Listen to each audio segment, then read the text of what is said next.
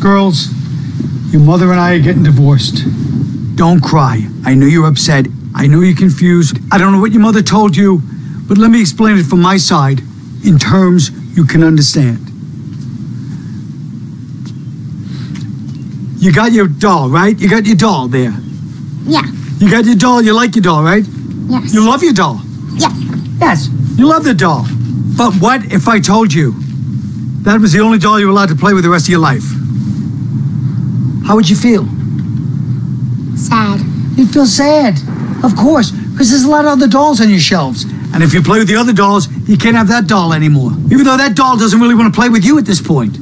You're both living a lie. There's other dolls you like, and they're making new dolls every year. You want a stewardess doll? Yeah. What about a slightly overweight cocktail waitress doll? Yeah. What about a doll who happens to be best friends with your main doll? Yeah. It could happen, right? Yeah. What about a doll you only play with one day and never see again? Yeah. What about a doll where your friend's playing with a doll and he needs you to, kind of man up with the other doll? You don't even want to play with that doll, but you do it because your friend's playing with that doll. You don't want to sit there and leave the other doll unattended. Yeah. So that's why me and Mom are getting divorced.